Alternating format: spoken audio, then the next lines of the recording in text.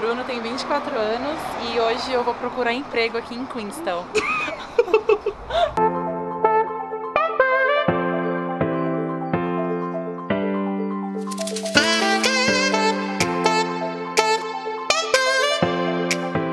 Você acha que tá frio? Tá 0 grau agora. Hoje eu tenho uma reunião com uma pessoa muito importante. Ele é o responsável por promover Queenstown como um study destination, ou seja, como destino para as pessoas virem aqui e aprender inglês. Se tem uma pessoa que sabe sobre as escolas aqui e as oportunidades que a cidade oferece, é esse cara. Então galera, esse daqui é o Aaron. Ele é o responsável pela Study Queenstown aqui. Agora a gente vai fazer algumas perguntas para eles, para esclarecer algumas dúvidas de vocês. Right? Yeah. How many students we have in Queenstown now? So current international students is about 1,800.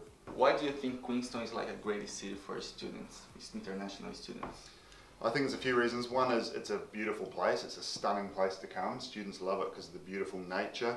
It's very safe and you can get away from the city centre in a very short time, like 10 minutes, and you have nature to yourself, but you can have the hub and buzz of a central city. There's about 150 bars and cafes just right in 4 blocks, right in central town, so it's awesome.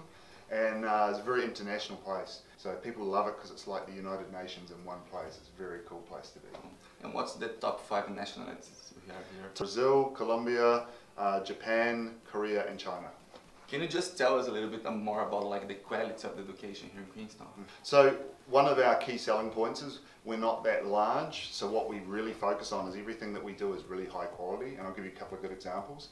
All our language schools are category 1, so category, all of them. All of them. So category 1 means the highest level, means you have work rights, you can work, means the quality of education is the best in the country. So we only, to be part of Study Queenstown, you have to be category 1. It's also good to talk about international students. Aaron was telling me that we received more than 50 or 60 international students last year. It's a very good point. So we have 57 nationalities here last year. So we have students from all over the world, a lot of Europe, South America, Asia, all over, and that's a big selling point for us. It's like multicultural city. Yeah, it really is. Yeah. And how do you see Queenstown in 5 years? 5 years. So the unique thing about Queenstown is we are doubling in size about every 15 years. Whoa. So we are just going, 15 years, we're going to double again. So Queenstown's growing very fast. The one amazing thing that everyone wants, locals, tourists, is to keep the beautiful nature around us. What kind of jobs the students can expect to have here? We've got one of the best places in the whole of New Zealand to get employment. It's so easy to get jobs here. It depends what the student's level of English is and depends on their background skills. So minimum wage is $16.50 an hour, and I would suggest a lot of students coming in with a bit of life experience can earn $20 an hour, and everything from just cleaning rooms, driving, storage, packing, through to a lot of students end up progressing quite quickly through into assistant manager roles, front of house roles. So I'll give you a good example of employment possibilities here. In February this year, we had, because we've got one of the lowest employment rates in the country, we desperately need workers. We had 300 people looking for jobs in February, which is really low, and we had one agency had 600 jobs going. Oh, so we have way more jobs than people. We desperately need workers. Cool. So. And what's the average living cost here in Queenstown? So the average living cost, it depends how the student wants to live. So there is some options. There's halls of residence, and you can rent a private house or rent a room. And the average living cost, if you include rent, food, and some transport, is maybe $250 to $300 a week. Even with the minimum salary, they can live here. Correct. Yeah, absolutely. Yeah. Thank you very much. That's all right. No worries. Thank you. All right. Thank you. That's all right. Agora a gente vai voltar lá para o SLEC, que hoje é quarta-feira, toda quarta-feira tem o Job Search Club lá na escola. Bom, o Job Search Club é uma sessão da escola, como o Dani falou, toda quarta-feira a gente ensina o estudante a desenvolver o próprio currículo, carta de intenções, a própria cover letter, que é uma apresentação quando está procurando por trabalho. A gente te orienta também a gerar o IRD, que é o equivalente ao nosso CPF no Brasil. Então o IRD é um documento que precisa para trabalhar na Nova Zelândia. Abertura de conta no banco e direcionar.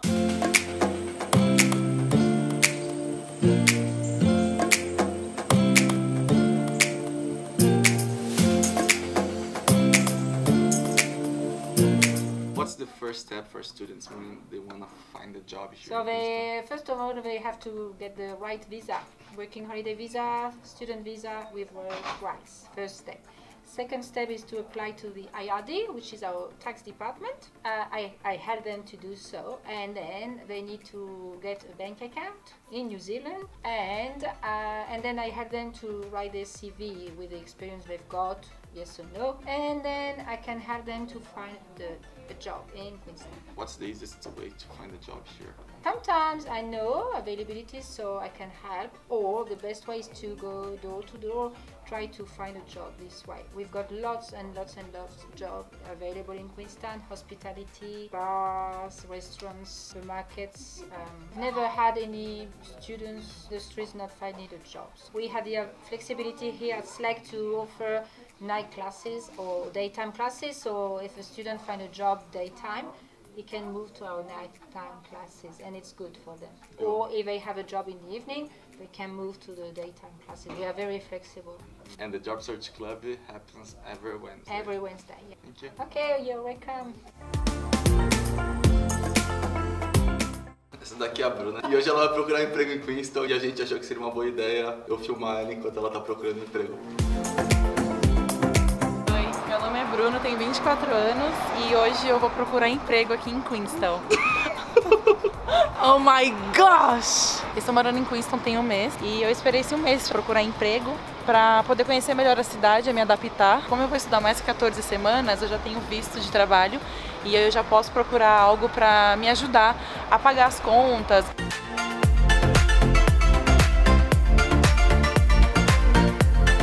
Como se procura emprego em Queenstown? Em todos os lugares, quando eles estão contratando, tem o anúncio e eles estão precisando de pessoas para trabalhar e fica o anúncio e também tem o jornalzinho que sai toda terça-feira. Que é o Lakes Weekly, que chama. E esse jornal tem várias vagas de trabalho, fala sobre tudo que está acontecendo na cidade. Uma coisa bem legal também que tem nesse jornal é achados e perdidos.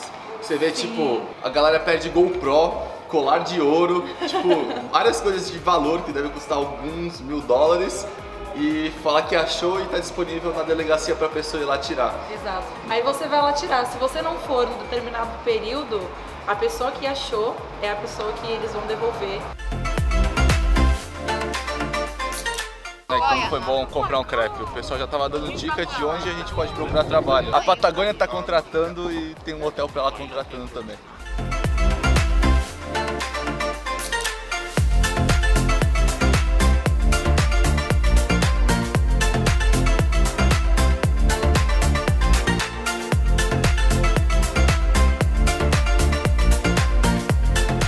Quantas horas? Depois de 3 horas. 3 horas entregamos alguns currículos da Bruna. Pessoal amigável, sempre muito amigável. Sim. A melhor coisa para procurar um emprego é imprimir um monte de currículo, sai andando. E entrega em todo lugar possível I'm que looking você for a encontrar. job. Fala para todo mundo que está procurando trabalho. You're looking for a job. Yes. E é isso. Frio. O que você quer comer? I don't know. Ok, vamos descobrir.